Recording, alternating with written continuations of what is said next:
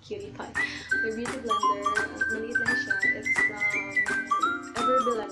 pero bala ko kung makikita nyo, medyo magkaiba siya. Parang ito is more on brown or nude. Undertone din ito ng pink siya or berry lemon. Then I have my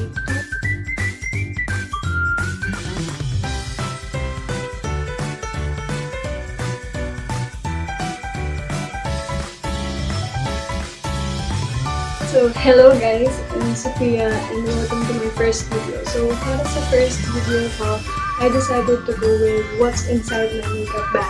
So, if you want to know what's inside my makeup bag, please keep on watching. So, currently, ito yung ginagamit kong makeup bag. It's from Watsons. Nabili ko lang siya for around 110 to 150.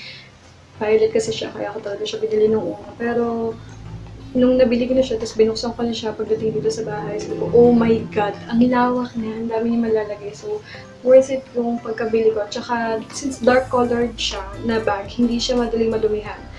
So, ayan, tingnan niyo naman, mataba siya. Tapos, so, parang sakto lang siya. Ayan, madali siyang bit-bitin.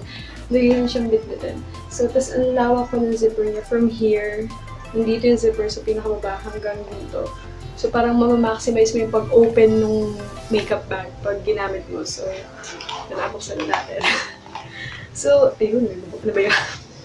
Ayan. So, meron ako dito. Ito pala, itong mga nandito is yung mga basics ko lang. Yung mga tipong parang on the go na. On the go pa ito ng lagay na to. Ayan, on the go na, parang pa-ML na, pag kailangan magmaganda, may magpaganda, diba? So, first, I have here my Bobby Cosmetics Dare to Wear Hydrating Face Primer. Ayan. Nung una, nirecommend lang siya sa akin. Tapos, nang tinry ko, in fairness, maganda naman. Silicone type of primer siya. So, parang ang soft niya sa skin pag nilalagay. Ayan. Tapos, around 200 lang ata to. 200, ayan. Basta hindi tataas ng 300. Ayan. Kung ma-attend ko yung price, ilalagay ko na lang sa description box below. So, ayan siya. So, maganda dito is pump. So, you can control the amount that you want to use. The next is a lip balm. Ayan. So, I have my Vaseline Lip Therapy Advanced Healing. So, before I put anything on my lips or before ako mag-makeup, pagtapos ko mag-moisturizer, mag-toner, kung ano nung maglalagay ako ng lip therapy para habang nag-aayos ako is nakakondition na yung lips ko. So, less than 100 lang to, 79 pesos to, I think. So, good siya para sa akin. Nag-work naman siya and talagang mararamdaman mo yung pag-moisturize ng lips mo. Ayan. Tapos, meron din ako dito powder. I don't use powder foundation. I just use pressed powder. It's the Maybelline New York. It's the Maybelline New York Fit Me Matte Plus Poreless Normal to Oily Combination Pressed Powder. So, ayan siya. So, I'm in the shade 230 Natural Buff. Pang pang set lang puno ng mga concealers, ganyan. So, ayun yung itsura niya. Ayan. Ito, it's 299 ata. Ayan. Ayun yung tanda ko na price, pero hindi ko sure. And then, I have my, ang dumi niya na, pasensya. My Clean and Clear All Control Film in, may scent ko ano to, grapefruit scent siya. So, mas mahal siya ng konti. It's around 130, pero yung blue, yung walang scent is 110 or something. Ayan. So, para lang touch up na pag feeling mo oily ka na, at least meron kang oil control film. Next is I have two brow products. They're both from Maybelline kasi Maybelline baby talaga ako. Ayan. So, meron akong Fashion Brow 3D brown nose palette in dark brown. So, ayan. As you can see, gamit na siya. Hindi naman gamit na gamit, pero medyo gamit na. Ito yung wax, una ko nilalagay din. Ito yung parang pa-dark sa dulo. Then, ito, I use this for nose contour. Ayan. So, recently lang ako natuto mag-nose contour and it's effective. Ayan. Then, kapag nagmamadali naman ako, I use this, o diba, parado na. I use this Fashion Brow pencil. It has a spoolie at the other end, then it has the pencil on the other end. So, ito 199 and then is 199 din ata itong Fashion Brow. So, I think they're the same price. Yeah. Then, hindi tayo natatapos sa Maybelline. So, meron din akong brow mascara. Although, it says Brow Precise Fiber Volumizer. So, ginagamit ko to set my brows. Para mas mag-stay siya and para humaba siya kasi meron itong kasamang fiber. Fiber! With a V. Fiber. Ayan. Then, I have, ay, ito pala. Nakalimutan ko na yun. So, I don't use foundations. Foundations! Wow! Sophia, ang daming mali ba? Foundation every day. So, I use concealers. Ayan. So, Maybelline is life. So, I have my Maybelline New York Fit Me Concealer in 2 shades. This is in the shade Sand, number 20 Sand, and this in the shade number 25 Medium Moyen. So, ito, I use this for my under eyes para mag-brighten na siya. Then, this is for spot concealing na since hindi ganun clear yung skin ko. So, ginagamit ko for spot concealing, then this for my under eye para mag-brighten up sila. Ayan, tsaka para ma-conceal. So, ito, it's from light to medium coverage siya. Pwede mo siyang ma-build up. Pero, ingat na lang. Ayan. Maganda din siya. It's around $2.99 or $1.99. Hindi ko na matandaan eh. Kasi lagi may 99 yung mga presyo ng Maybelline. Kaya na natin siya. Then I have my Curl Lash. This is from, ano to eh, yung sa SM. Basta yung violet siya. Yung mga nakikita dun sa mga stall, ano. Wala atong pangalan. No-name na lang, ganun. And maganda naman siya kasi talagang nag-grip niya. Tsaka violet. Favorite color itong violet kasi. So, for mascara, ang daming nagamit din talaga nito. It's the Maybelline Hyper Curl Volume Express Waterproof Mascara. It's $199. Although, gusto kong bumili ng isa pang mascara na hindi naman waterproof since parang medyo heavy siya. Diba? Pag gusto mo, everyday ka mo ng mascara tapos waterproof, parang hindi siya advisable. Kahit smudge-proof lang, ganun, carry na tayo doon, guys. So, ayan. Pero hindi recommend ko na siya kasi maganda siya. And then, I have my cutie pie. My beauty blender. Maliit lang siya. It's from Everbelana. Pero bala ko sana bumili ng isa pang ng beauty blenders. Kasi madami. Beauty blenders na bago and not soon sana. So ayan, ito since hindi ako nagpo-foundation, maliit lang yung kailangan kong concealer. I mean sponge blender. So parang pang under eye lang, keme-keme ganyan. Kasi mas inaano kong gamitin yung kamay ko para yung heat ng kamay ko mas na-absorb na yung product. Ito, gagamitin ko lang talaga ito pang under eye. Then, I have my powder brush. It's from Marionette. Ilang taon na to sa akin. Ewan ko kung sa akin ba to o sa kapatid ko. Ayan. Pero maganda siya. Kakalinis ko lang yun ito kagabi. Ayan. Laba ko lang. Ganon. Then I have brushes. This brush is parang pag gusto ko sa eyeshadow, kaya pag-blend keme-keme lang, parang may pang-blending brush tayo. Kasi yung Fashion Brow, yung dalawang powders niya, pwede mo siyang gawing eyeshadow. Then this one, I use for the second powder ng Fashion Brow. So, ito. Ginagamit ko yan, ito second nito. So, kaya pala wala pala akong spoolie and angle brush kasi meron kasama na itong angle brush.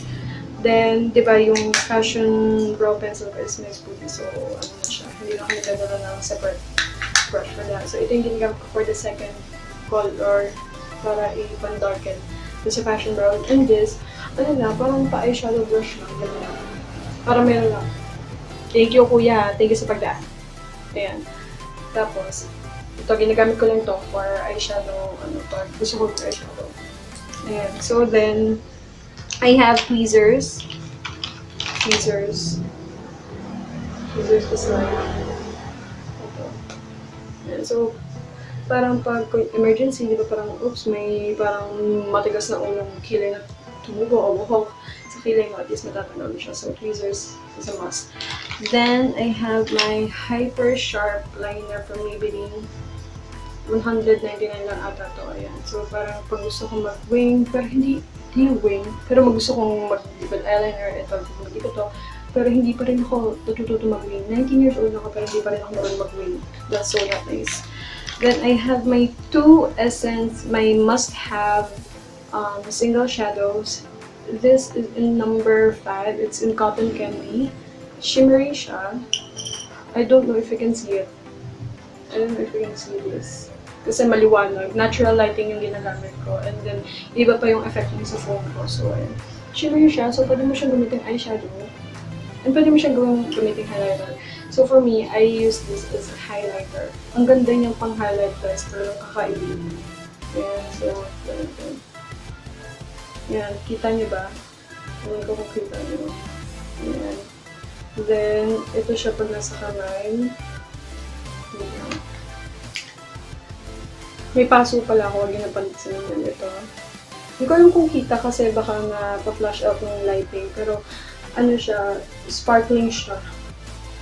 May shimmer siya. Ayan, so pwede siyang gamitin yung highlighter. Then, this is number 7 multi-time. So, may pagka-brown siya ng mauve. Maganda siya for parang neutrals. So, dun ako, mas gusto yung mga neutral na colors. Then, I have my lipsticks. Ooh, lipsticks. Ayan. So, first, this is the Almond Pink in Maybelline. By Maybelline. Ayan. So, natop yan. So, nakaiyak. Ayan. So, ayan. Show ko sa inyo yung swatch. So, for me, this is the perfect pink for me para sa akin. Gusto ko yung ganitong shades. Ganyan. Kung kita nyo, saan nakita nyo? Ang ganda niya sa akin, promise. And then this one is from Everbelana. It's in the shade Dusky Rose. Ito medyo dark din to, pero ang ganda rin ng shade nito, best palaban din to. Hindi rin ito papatalo. And so, kung makikita nyo, medyo magkaiba siya. Parang ito, mas more on brown or nude undertone. Then ito talagang pink siya or very, very undertone.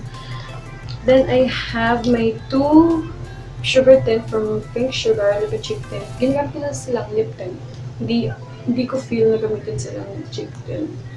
So this one is in Slay. Ayan, medyo may pagka-bright pink siya. But it's really, really good. Ang hirap ng kamaya. Ayan, it's really, really good. Then this one is in Perfect Cloud. Ang ganda din ito, naman dahil ang difference.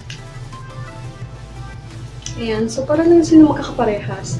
So this is Almond Pink, Dusky Rose, Sugar Tint Slay, then ito yung Perfect Cloud. Parang magkakashade lang sila kasi ayun ang gusto kong shades eh. Pinks, neutral pinks, lavender undertones, berry undertones. Then this, matagal ko na siyang binila from an online shop pero never ko siyang nagamit ng ano. And then, I tried it last night kasi nagdiliwaliw ako, tinitingnan ko yung mga makeup ko. So, pansin ko siya sinasuot natin. And oh my god, dude, ang ganda niya talaga. So, I finally decided na gamitin na siya. Ilagay na siya sa makeup ko. It's this one. It's very undertone. Grabe, ang ganda nung pag natuyo na siya sa labi mo, hindi siya yung feeling na nagka-cramp. Parang namumuo. Hindi siya yung tuggy. Pag natuyo siya, parang siyang red na berry. So, ang ganda niya para sa akin. Since I don't like reds, I don't like orange tones. Hindi kasi siya bagay sa akin. Ito yung pinaka-closest thing ko. Ayan. Siya nga. Ito na yung closest thing na meron ako sa reds. So, and last but not least is my KJM All-Natural Cosmetics Cheek and Lip Tint in Bittersweet Magenta. Ito lang yung ginagamit kong pang cheeks. Ito yung gamit ko ngayon sa cheeks and sa lips. Ayan. And plan ako bumili ng isa pa, yung Girl Talk.